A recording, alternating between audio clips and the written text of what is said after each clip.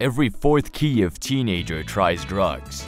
Everywhere on the walls are drug dealers' contacts on Telegram Messenger. Send them money and find out where the drugs are hidden. To reach the most troubled teens, we use the illegal drug distribution channel as a media channel, inviting young people to try a better high. The highest high of their lives. Blue Sky. We painted our TryBlueSky account on top of drug dealers' contacts, offering the first try for free.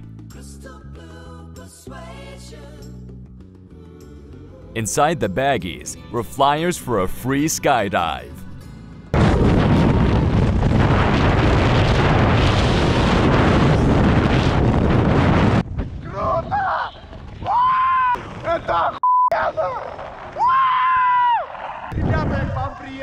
Skydiving is a life-changing experience.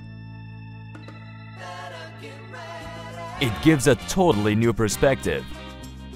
People quit drugs after they try skydiving because nothing compares.